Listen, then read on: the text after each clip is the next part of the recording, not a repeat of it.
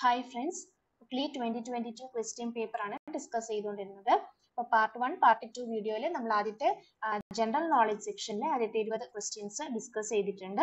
അപ്പോൾ ബാക്കി അതിനുശേഷമുള്ള 10 ക്വസ്റ്റ്യൻസ് ഈ വീഡിയോയിൽ ഡിസ്കസ് ചെയ്യാണ്. അപ്പോൾ പാർട്ട് 1ഉം 2ഉം കാണാത്തവർ അത് കണ്ടിട്ട് ഇത് കാണുക. അപ്പോൾ അതിൽ നമ്മൾ ഓരോ ക്വസ്റ്റ്യന്റെയും ഡീറ്റെയിൽഡ് ആയിട്ട് നമ്മൾ എക്സ്പ്ലനേഷൻ ഒക്കെ നൽകിയിട്ടാണ് അത് പറഞ്ഞിരിക്കുന്നത്. അപ്പോൾ അത് കണ്ടിട്ട് ഇത് കാണുക. അപ്പോൾ നമുക്ക് ബാക്കിയുള്ള ക്വസ്റ്റ്യൻസ് നോക്കാം. 81ാമത്തെ question.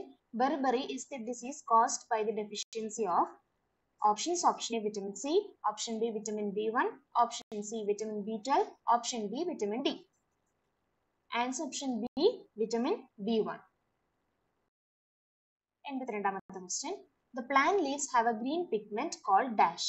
Options option A cyanophils, option B chlorophylls, option C xanthophylls, option D carotenes.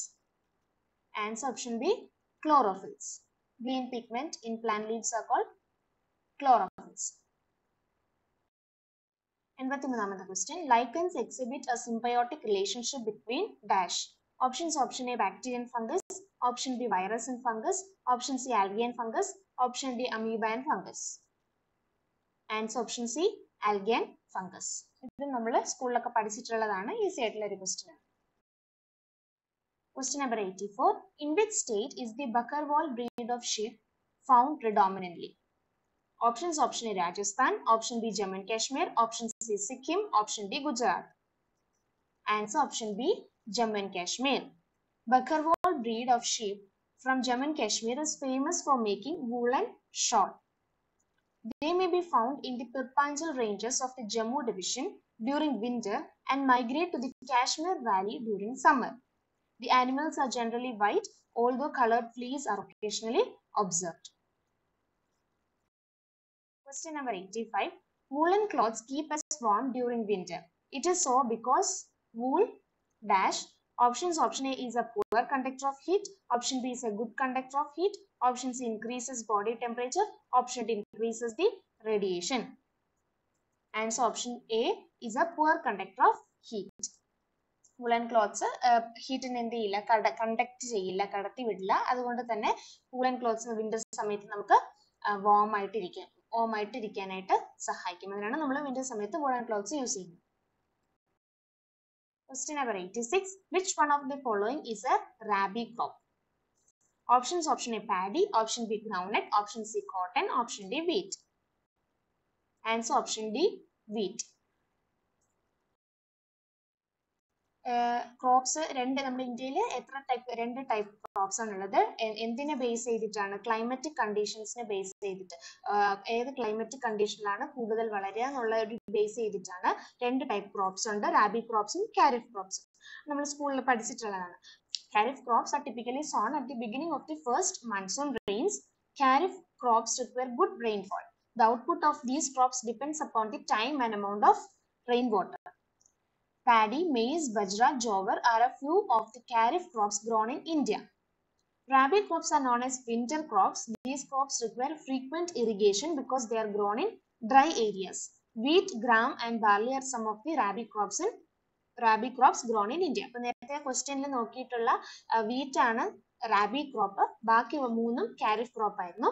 അപ്പോൾ ഇതൊക്കെ നമുക്ക് അറിയാവുന്നതാണ്. എക്സാമ്പിൾസ് ഇങ്ങനെ കുറച്ച് ഡീറ്റെയിൽസ് ഒക്കെ ഇതുപോലത്തെ ക്വസ്റ്റ്യൻസ് കാണുമ്പോൾ കുറച്ചധികം നമുക്ക് എക്സാമ്പിൾസ് ഒക്കെ നോക്കി വെച്ചിരുന്നാൽ മതി.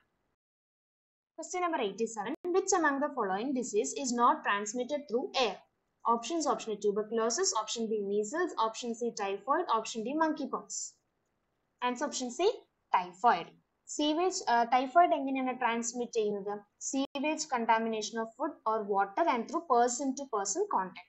എയർ വഴിയല്ല, അല്ലാതെ കണ്ടാമിനേഷൻ വഴി ഫുഡൊക്കെ കണ്ടാമിനേറ്റ് ആയി പോവുകയാണെങ്കിൽ, ആ ഫുഡ് നമ്മൾ കൺസ്യൂം ചെയ്യുകയാണെങ്കിൽ അതുവഴി വരാം. അതുപോലെ തന്നെ person to person contact.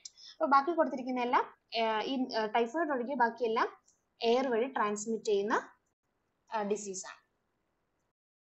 Question number 88. Which among the following is the least reactive metal? Options option A gold, option B copper, option C mercury, option D silver. Answer option A gold. Blood pressure is measured with an instrument called dash. Options option A anemometer, option B tachometer, option C sphygmomanometer, option D speedometer. Answer option C സ്പിഗ്മോമാനോമീറ്റർ. ഇനി ഓരോ ഓപ്ഷൻസിലും കൊടുത്തിരിക്കുന്ന മറ്റ് ഇൻസ്ട്രുമെന്റ്സിന്റെ use എന്താണെന്ന് നോക്കാം. Anemometer is an instrument that measures wind speed and wind pressure.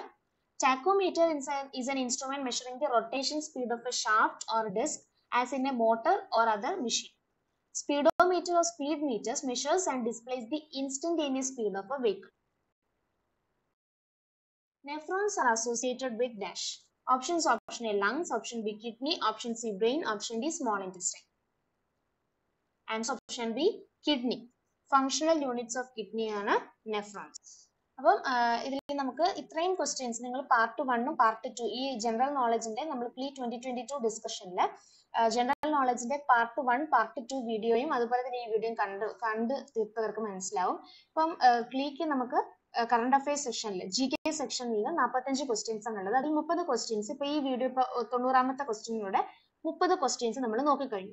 ഈ 30 ക്വസ്റ്റ്യൻസും static GKയുമായി ബന്ധപ്പെട്ട് വന്നിരുന്ന ക്വസ്റ്റ്യൻസ് ആയിരുന്നു. ഇതിനകത്ത് കറണ്ട് അഫയേഴ്സ് നോക്കാനായിട്ട് അധികമില്ലായിരുന്നു, എല്ലാം സ്റ്റാറ്റിക് GKയിൽ വരുന്ന ക്വസ്റ്റ്യൻ ആയിരുന്നു. പക്ഷേ 91ാമത്തെ ക്വസ്റ്റ്യൻ തൊട്ട് കറണ്ട് അഫയേഴ്സുമായി ബന്ധപ്പെട്ട് വരുന്ന ക്വസ്റ്റ്യൻസ് ആണ്. ഇനിയുള്ള 15 ക്വസ്റ്റ്യൻസ് അത് അടുത്ത വീഡിയോയിൽ നമ്മൾ ഡിസ്കസ് ചെയ്യും. 15 ക്വസ്റ്റ്യൻസും അതിനകത്ത് എക്സ്പ്ലെയിൻ ചെയ്ത് നമുക്ക് ഈ വർഷത്തെയും കൂടെ നോക്കി അങ്ങനെ ഉള്ള രീതിയിൽ നോക്കി നമുക്ക് പഠിക്കാം. അപ്പോൾ കറണ്ട് അഫയേഴ്സ് 15 ക്വസ്റ്റ്യൻസ് ആണ് ഉണ്ടായിരുന്നത്, 30 ക്വസ്റ്റ്യൻസും സ്റ്റാറ്റിക് GK ആയിരുന്നു. അപ്പോൾ KLEEക്ക് കൂടുതൽ സ്റ്റാറ്റിക് GK വരുമെങ്കിലും നമുക്ക് പറയാൻ പറ്റില്ല, കാരണം സിലബസിൽ എല്ലാം കൊടുത്തിട്ടുണ്ട്. കറണ്ട് അഫയേഴ്സും സ്റ്റാറ്റിക് GK എല്ലാം കൊടുത്തിട്ടുള്ളത് കൊണ്ട് എല്ലാം ഒരുപോലെ പഠിക്കണം. കഴിഞ്ഞ വർഷം ഇപ്പൊ നമുക്ക് സ്റ്റാറ്റിക് GK അധികമായിരുന്നു, അതുകൊണ്ട് സ്റ്റാറ്റിക് GK മാത്രം നോക്കിയാൽ മതി, അല്ലെങ്കിൽ കറണ്ട് അങ്ങനെ വിടരുത്. രണ്ടും ഒരുപോലെ തന്നെ പഠിക്കാം. ചിലപ്പോൾ ഇപ്രാവശ്യം കറണ്ട് അഫയേഴ്സ് കൂടുതലും സ്റ്റാറ്റിക് GK കുറവും വന്നാൽ പിന്നെ അത് പ്രശ്നമാകും. അപ്പൊ അതുകൊണ്ട് കറക്റ്റ് രണ്ടും ഒരേ കണക്ക് പോവാം. സ്റ്റാറ്റിക് GK എന്തായാലും KLEEക്ക് ചോദിക്കും. സ്റ്റാറ്റിക് GK എന്ന ക്വസ്റ്റ്യൻസ് നമുക്ക് ഇപ്പൊ നേരത്തെ നോക്കിയ കണക്ക് ഗ്രീക്ക് ഹിസ്റ്ററി ആയാലും ഇന്ത്യൻ ഹിസ്റ്ററി ആയാലും അതുപോലെ തന്നെ സയൻസ്, അങ്ങനെ പിന്നെ ജോഗ്രഫി റിലേറ്റഡ്, അങ്ങനെ ഒരുപാട് ടൈപ്സ് സ്റ്റാറ്റിക് GK വരുന്നുണ്ട്. അപ്പൊ അതെന്തായാലും വിടാതെ പഠിക്കും.